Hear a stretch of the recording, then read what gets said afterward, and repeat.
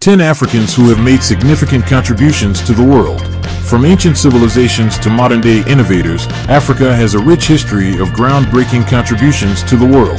This video explores the lives and achievements of 10 remarkable Africans who have left an indelible mark on humanity. See if your name appears in the video credits. If not, consider supporting this channel or another one that features the work of African creators. 1. Nelson Mandela.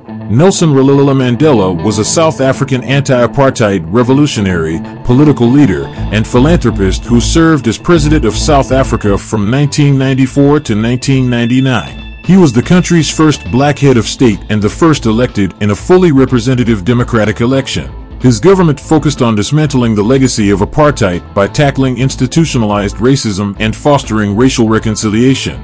Ideologically an African nationalist and socialist, he served as president of the African National Congress (ANC) party from 1991 to 1997. Early life and education. Nelson Mandela was born on July 18, 1918, in Mvezo, South Africa, into the Madiba clan of the Thembu people. His father, Gadla Henry Mfakaniiswa, was the principal counselor to the acting king of the Thembu people, John Jintaba Dalindyebo. His mother, Nosakini Fanny, was John Jintaba's third wife. Mandela was named Rolihlahla, which means troublemaker in Xhosa. Mandela was educated at local mission schools and later at Helltown College, a Methodist boarding school in the Eastern Cape. In 1939, he enrolled at the University College of Fort Hare, a leading black institution in South Africa. However, he was expelled in 1940 for participating in a student protest against the institution's discriminatory policies. After his expulsion from Fort Hare, Mandela moved to Johannesburg, where he worked as a lawyer. He became involved in the African National Congress, ANC, a black nationalist organization that was opposed to apartheid, the system of racial segregation and discrimination that was enforced in South Africa from 1948 to 1994. Activism against apartheid. Mandela rose to prominence in the ANC during the 1950s. He was a key figure in the organization's defiance campaign of 1952, which involved peaceful protests against apartheid laws.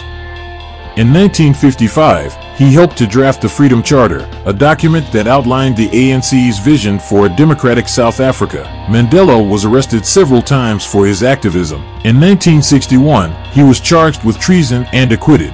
However, he was later convicted of sabotage and sentenced to life imprisonment in 1964. He spent the next 27 years in prison, most of them on Robben Island, a remote island off the coast of Cape Town. Released from prison and presidency. Mandela's imprisonment made him an international symbol of the struggle against apartheid. His release from prison on February 11, 1990, was a watershed moment in South African history. Mandela became president of the ANC in 1991 and led the party to victory in the country's first fully representative democratic elections in 1994. He became South Africa's first black president and the first elected in a fully representative democratic election. Mandela's presidency was marked by a commitment to reconciliation and nation building. He established the Truth and Reconciliation Commission to investigate apartheid crimes, and he promoted the development of a multiracial democracy. Retirement and legacy. Mandela stepped down as president in 1999 and retired from public life. He continued to work for social justice and human rights, and he remained a global icon of peace and reconciliation. Mandela died on December 5, 2013, at the age of 95. He is widely regarded as one of the greatest leaders of the 20th century. His legacy includes his fight against apartheid, his commitment to reconciliation, and his promotion of democracy and human rights. 2. Kwame Nkrumah. Kwame Nkrumah was a Ghanaian statesman who played a pivotal role in the independence movement in Ghana, which was known as the Gold Coast at the time. He was a key figure in the Pan-Africanist movement, which advocated for African unity. Early life and education. Kwame Nkrumah was born on September 21, 1909, in Krofel, Gold Coast, now Ghana. His father was a goldsmith, and his mother was a trader. He attended a Methodist primary school and then a Roman Catholic secondary school. In 1935, he won a scholarship to study at Lincoln University in Pennsylvania, United States. He later studied at the University of Pennsylvania and the University of London. Pan-Africanism and the independence movement. While studying in the United States, Nkrumah became involved in the Pan-African movement. He was inspired by the writings of W.E.B. Du Bois and Marcus Garvey, who advocated for African liberation and unity. Nkrumah also met other African leaders, such as Jomo Kenyatta of Kenya and Julius Nyerere of Tanganyika, now Tanzania. In 1945, Nkrumah attended the 5th Pan-African Congress in Manchester, England. He became a vocal advocate for independence from colonial rule and for African unity. He returned to the Gold Coast in 1947 and founded the Convention People's Party, CPP, Ghana's independence and Nkrumah's presidency. The CPP quickly became the leading political party on the Gold Coast. In 1951, Nkrumah led the party to victory in the country's first general election. He became Prime Minister of the Gold Coast in 1952. Ghana gained independence from British rule on March 6, 1957.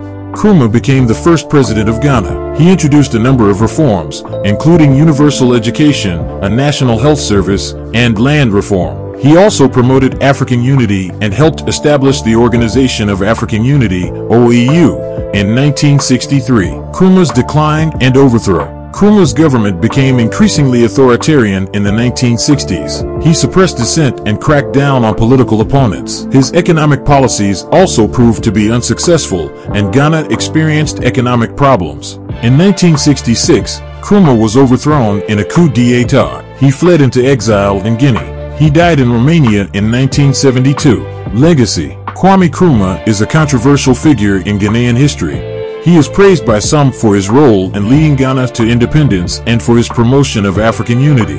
However, he is also criticized for his authoritarian rule and his economic policies.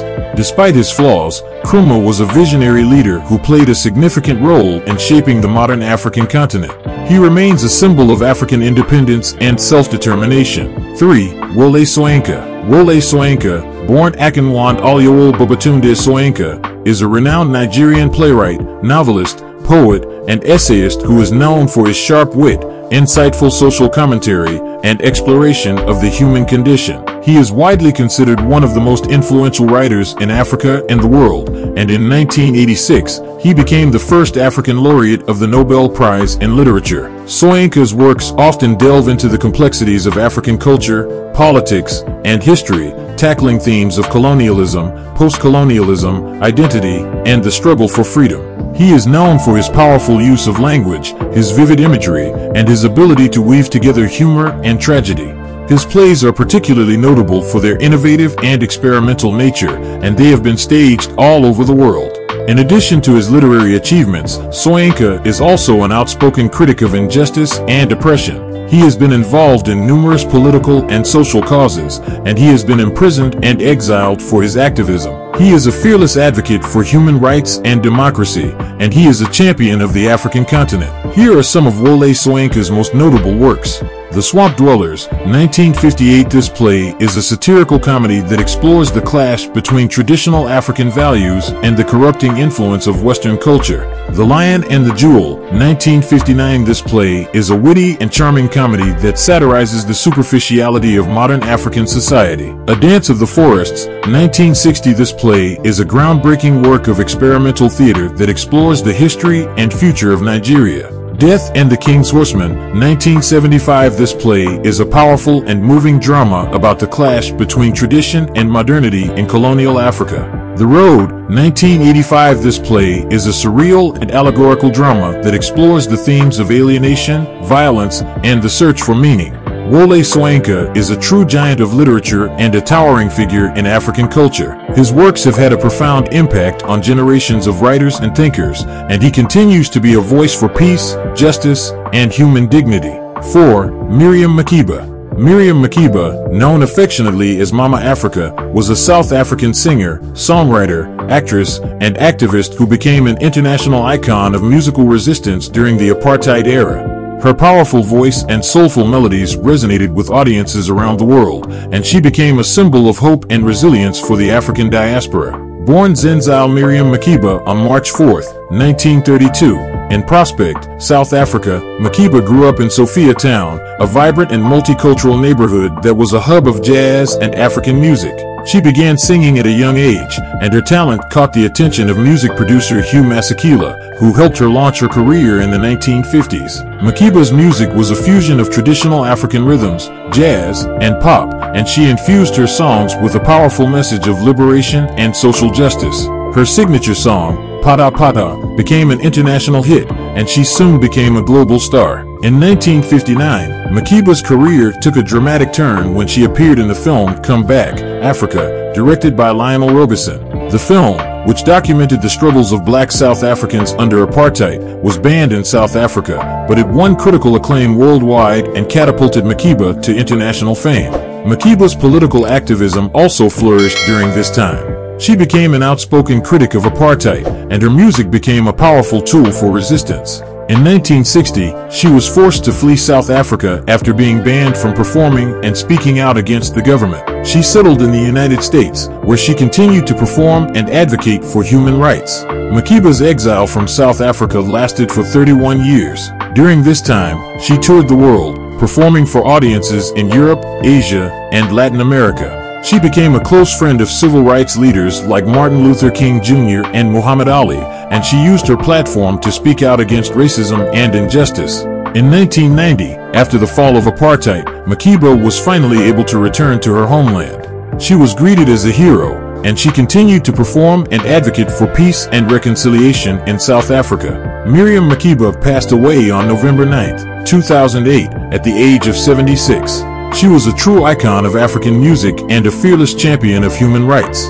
Her legacy lives on in her music, her activism, and her unwavering commitment to justice and equality. 5. Desmond Tutu. Desmond Tutu was a South African Anglican bishop and Nobel Peace Prize laureate known for his work as a human rights activist and for his role in the fight against apartheid. He was the first black Archbishop of Cape Town and primate of the Church of the Province of Southern Africa. Early life and education. Desmond Pilo Tutu was born on October 7, 1931, in Klerksdorp, South Africa. His father, Zachariah Zelalo Tutu, was a school teacher, and his mother, Alan Dorothea Mavoortseg Mathler, was a domestic worker. Tutu was raised in a poor family in the township of Soweto. Tutu was educated at local mission schools and later at St. Peter's Theological College in Rosettenville, Johannesburg. He was ordained as an Anglican priest in 1960. Activism against apartheid. Tutu rose to prominence in the 1970s as a leading voice in the anti-apartheid movement. He was a vocal critic of the South African government's policy of racial segregation and discrimination, and he called for peaceful resistance. In 1978, Tutu was appointed the first black General Secretary of the South African Council of Churches. In this role, he continued to speak out against apartheid and to advocate for human rights. Nobel Peace Prize and Archbishop of Cape Town. In 1984, Tutu was awarded the Nobel Peace Prize for his unwavering commitment to justice and peace in South Africa. He was the first black South African to receive the award. In 1986, Tutu was appointed Archbishop of Cape Town. He used this position to continue his fight against apartheid and to promote reconciliation between South Africa's black and white communities. Truth and Reconciliation Commission. After the fall of apartheid in 1994, Tutu was appointed chair of the Truth and Reconciliation Commission, TRC. The TRC was a government body tasked with investigating human rights abuses that had taken place during the apartheid era. Tutu played a crucial role in the TRC's work, ensuring that it was conducted in a fair and impartial manner. The TRC's findings helped to bring about reconciliation between South Africa's black and white communities. Retirement and legacy. Tutu retired from the archbishopric in 1996, but he continued to be a vocal advocate for human rights and peace. He was a tireless traveler, speaking out against injustice and oppression around the world. Tutu died on December 26, 2021, at the age of 90. He was a true giant of the human rights movement, and his legacy lives on in his unwavering commitment to justice and equality. 6. Wangari Maathai. Wangari Maathai was a Kenyan environmental and social activist who founded the Green Belt Movement, an environmental non-governmental organization focused on the planting of trees, environmental conservation, and women's rights. In 2004, she became the first African woman to win the Nobel Peace Prize. Early life and education.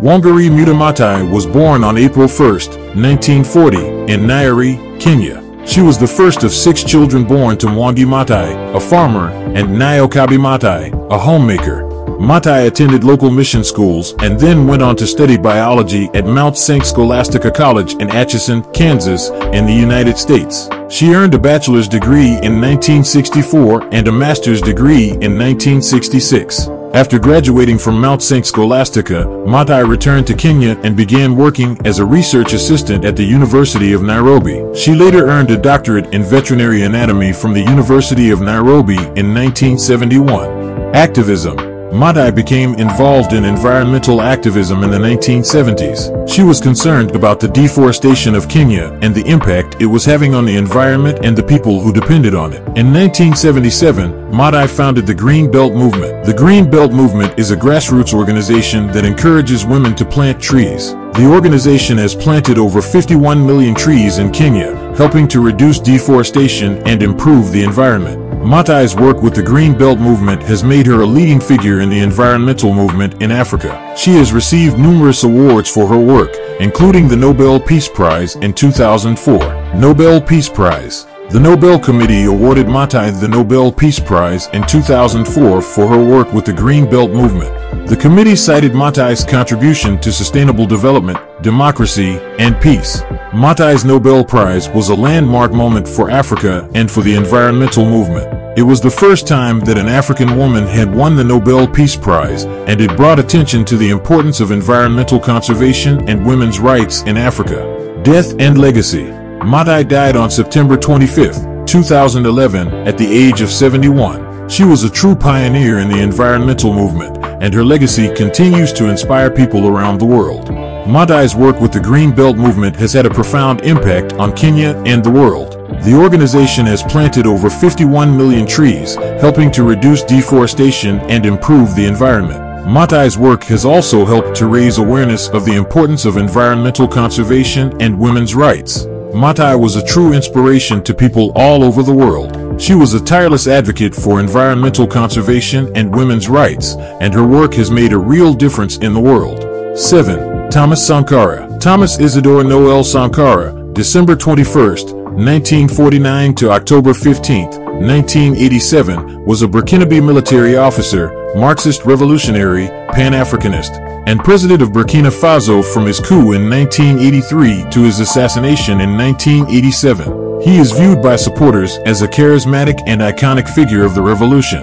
Early life and education. Thomas Sankara was born in Yako, Upper Volta, now Burkina Faso, on December 21, 1949. He was the son of a peasant farmer and a trader. He attended Catholic missionary schools and then the École Primaire Supérieure, EPS, and Lycée Technique de Bobo Dioulasso. In 1966, Sankara was admitted to the École Nationale d'Administration, ENA, in Ouagadougou, where he trained to be a military officer. He graduated in 1969 and was commissioned as a second lieutenant in the Burkinabe Army. Military career. Sankara rose through the ranks of the army, becoming a captain in 1974. He was a vocal critic of the government of President Maurice Umiogo, which he accused of corruption and nepotism. In 1982, Sankara was dismissed from the army for his political activities, revolution, and presidency.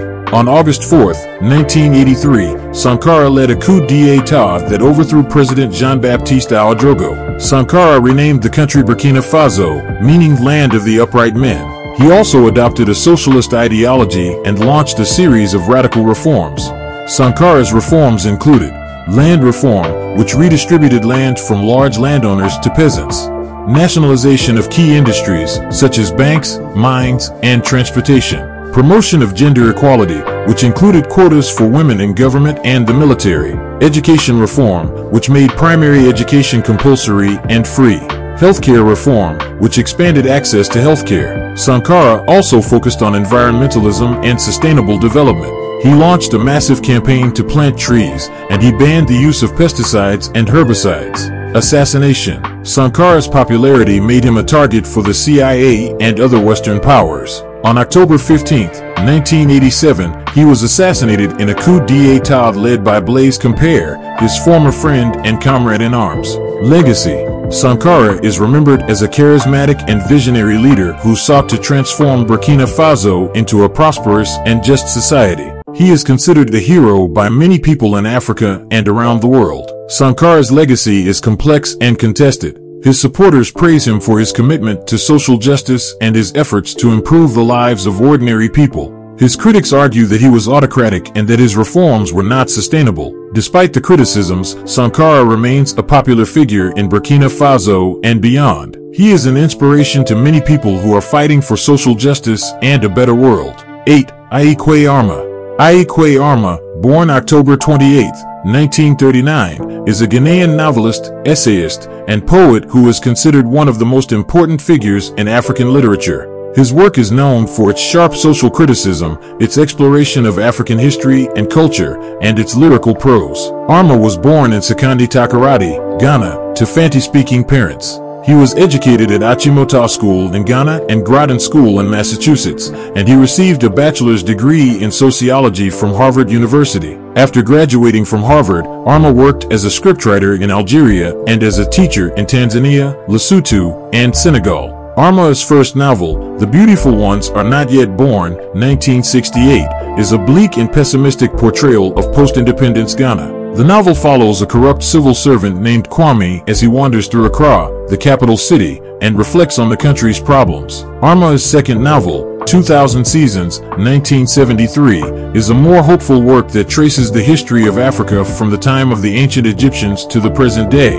The novel is written in a poetic style and is infused with traditional African myths and symbols. Arma's other works include The Healers, 1978, Fragments, 1970, The African Child, 1965, and Crick, Croc, 1973. His work has been translated into over 20 languages and has been praised for its originality, its power, and its enduring relevance. Arma is a controversial figure who has been criticized for his pessimistic view of Africa and his rejection of Western values. However, his work is also widely admired for its honesty, its insight, and its ability to capture the complexity of the African experience.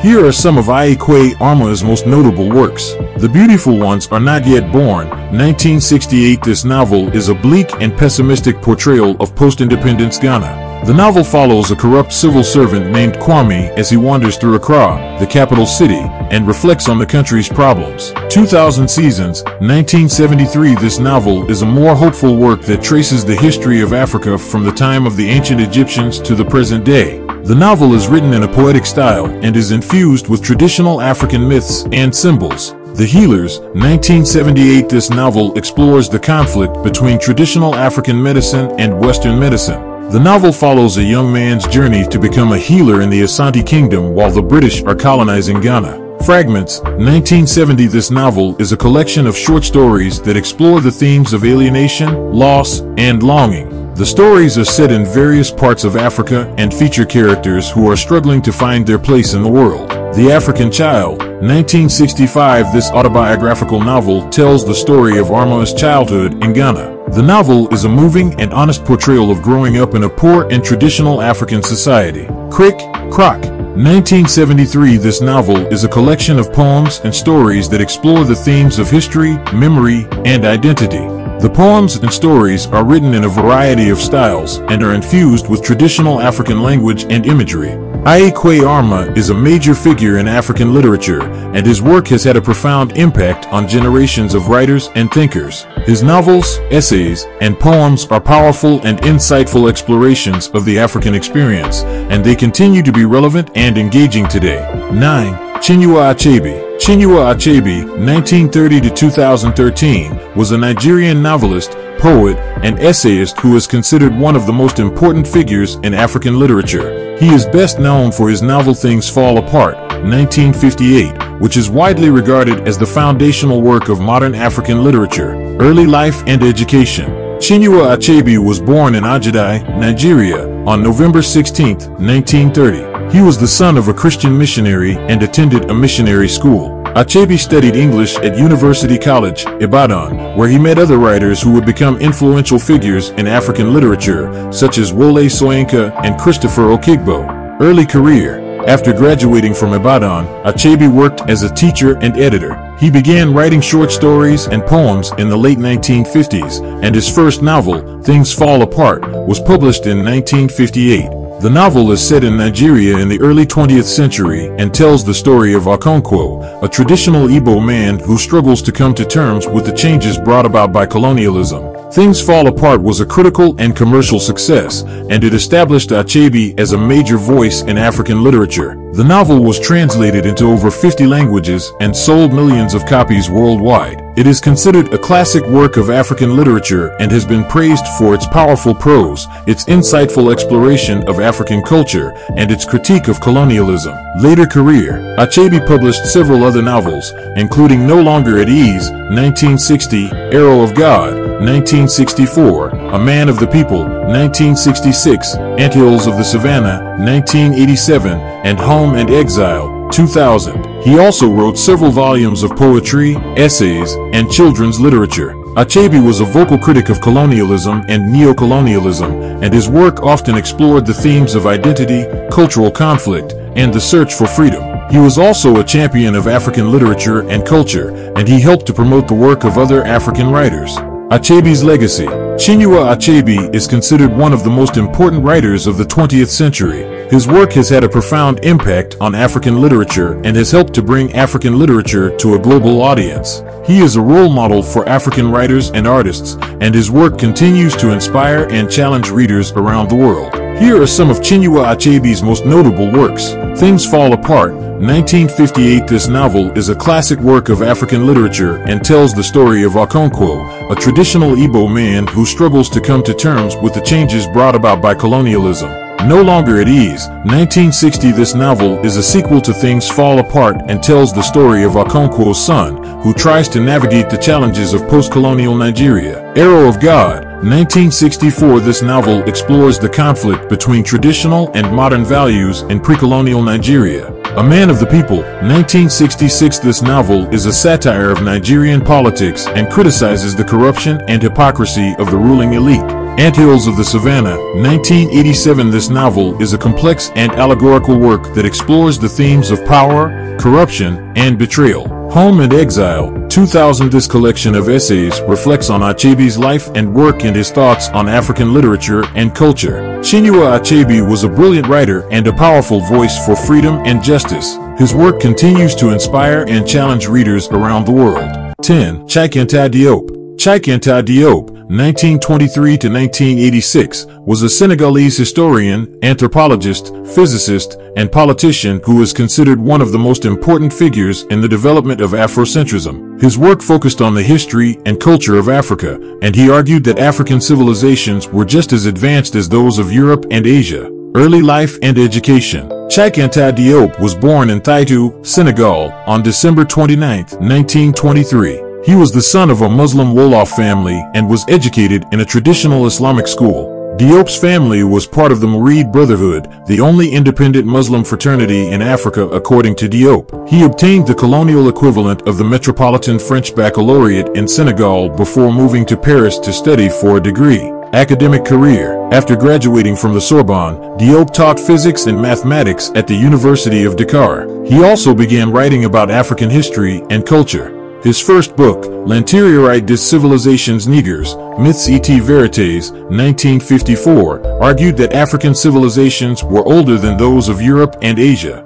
Diop's work was controversial, and he was often criticized by Western scholars. However, he also gained a large following among African intellectuals and activists. He was a vocal critic of colonialism and neocolonialism, and he argued that African peoples had a rich and vibrant history and culture that had been erased by European imperialism. Political career. In 1960, Senegal gained independence from France. Diop was elected to the National Assembly, and he served as Minister of Culture from 1966 to 1970. He also served as president of the Senegalese Academy of Sciences. Later life and legacy. Diop continued to write and lecture until his death in 1986. His work has had a profound impact on the study of African history and culture. He is considered a founding figure of Afrocentrism, and his work has helped to raise awareness of the contributions of African civilizations to world history. Diop's major works: L'Antériorité des Civilisations Nègres, Myths et Vérités,